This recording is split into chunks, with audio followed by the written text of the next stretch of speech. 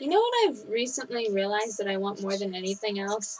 It's almost like I'm craving it because I haven't been able to find it or really feel it for a while. I don't know. Maybe I'm just emotionally shut off or something like that. Like I know by myself I am an emotionally shut off person just due to set things from the past and whatnot, but I really have been craving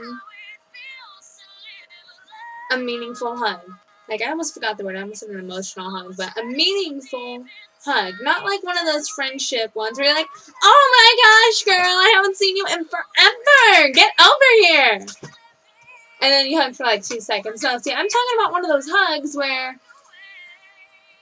you want to just, like, hug the person almost in, like, a squeezing effect, but, like, that hug to where it's, like, you both want to hug each other and, like, not really let go, I guess you could say. I don't know. It's, like, it's hard to explain, but I realized that today when I took my cuddle pillow. It's actually a pretty fun pillow. See? Ugh, can't really see it if it's all in there or not. It's too big. I can't see. But it's like, there we go. Oh yeah.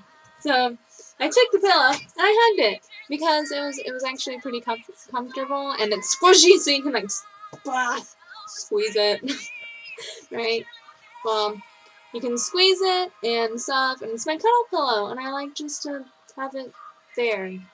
It's like, I don't know, it's like that comforting feeling, like somebody's there and they're not gonna turn away or something like that. I don't know. Security reasons, but it's like a story all of its own in a small, huge sense. But yeah, so it's my cuddle pillow that I can hug when my cat just wants to lay on top of me at night instead of cuddling like she used to with me.